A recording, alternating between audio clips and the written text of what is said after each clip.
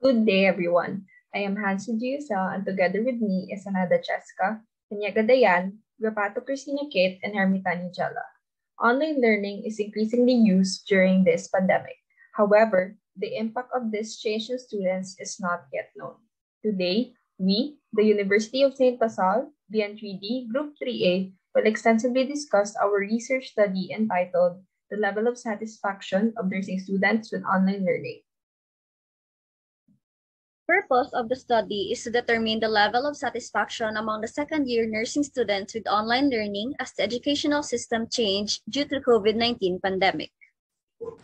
For the research design, a quantitative study was used with the participants from University of St. Salva College second-year nursing students. A close-ended questionnaire was used to gather information from the participants. For the participants, using Sloven's formula, the sample size is 166 research participants drawn from the complete population of 286 second-year nursing students. Stratified random sampling is used as a strategy in which the researchers first identify the population and stratify it by sex. Lastly, for the selection of participants, using fishbowl technique or lottery sampling is used. For the research instrument, a research-made questionnaire was used in the study to gather relevant data from the second-year nursing students, which then included two parts of variables. The first part focused on the demographic profile of the second-year nursing students, which included sex, locality, and internet connectivity status. The second part focused on the level of satisfaction with online learning in terms of access to online materials, delivery of online learning, and experience with online learning settings. The Gooden-Skates validity test was used to test the survey questionnaires' validity, and Cronbach's alpha were utilized to measure the reliability of the survey questionnaires. Now, let's move on to the results and discussion. For the demographic profile in terms of sex, majority of the participants were female, which is a total of 129 or 78%. For the locality, the majority who participated in the study were living in urban communities rather than rural communities, which is a total of 146 or 88%. As for the internet connectivity status, majority of the participants belong to category 2B, which is a total of 91 or 55%, having limited internet connectivity and with a laptop or desktop available at home.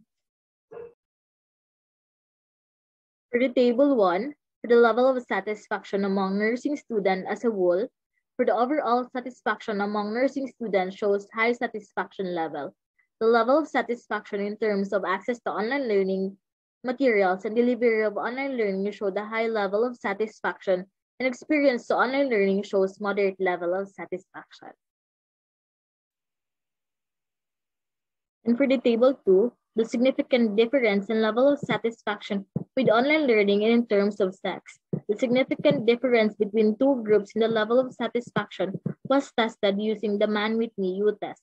With an alpha of 0.05, the level of satisfaction between group in terms of delivery of online learning shows that there is a significant difference, while the access to online learning materials and experience with online learning settings shows no significant difference, since it's greater than 0.05, which implies female satisfaction is higher than male in terms of delivery of online learning. Next, Table 3 shows a significant difference between the level of satisfaction among nursing students with online learning in terms of locality. The results implies that access to online learning materials, delivery of online learning, and experience with online learning has no significant differences when grouped according to locality. This means that the locality of the study participants does not alter nor affect their satisfaction with online learning. The Table 4 shows that there is significant difference in the level of satisfaction among second-year nursing students with online learning and internet connectivity status in the access to online learning materials. Meanwhile, no significant difference in terms of delivery to online learning and experience with online learning setting. This implies that connectivity could hinder the accessibility of students to online learning materials. Table 5 presents the level of overall satisfaction with online learning between Internet connectivity Category 2A and Category 2B, and the results show that there is no significant difference in terms of access to online learning materials, delivery of online learning, and experience with online learning setting. Hence, limited access to both Internet connectivity and gadgets does not affect the nursing students' level of satisfaction with online learning. For Table 6, the level of overall satisfaction with online learning between Internet connectivity Category 2A and Category 3, the result shows there is a significant difference in terms of access to online learning material and shows no significant difference in terms of delivery of online learning and experience with online learning setting. This implies that the level of satisfaction with online learning is altered in terms of accessibility to online learning materials due to limited Internet connectivity. Next, the Table 7 shows the significant difference between the level of satisfaction of nursing students with online learning and groupings based off Category 2B and 3. The results implies that there is a significant difference in mean access to online learning materials, while the overall level of satisfaction with online learning between Internet connectivity Category 2B and 3 shows no significant differences in terms of delivery of online learning and experience with online learning. The results shows that access to online learning materials is affected by the Internet connectivity status.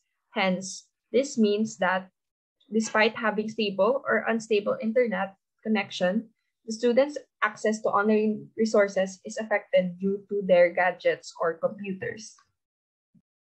The researchers were drawn to a conclusion that the level of satisfaction of nursing students with online learning is high in the overall aspect. They are also satisfied with learning resources they are able to access online.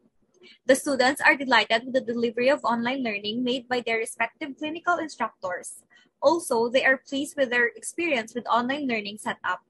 For the hypothesis, there is a significant difference on the level of satisfaction of second-year nursing students with online learning when grouped according to sex and Internet connectivity status.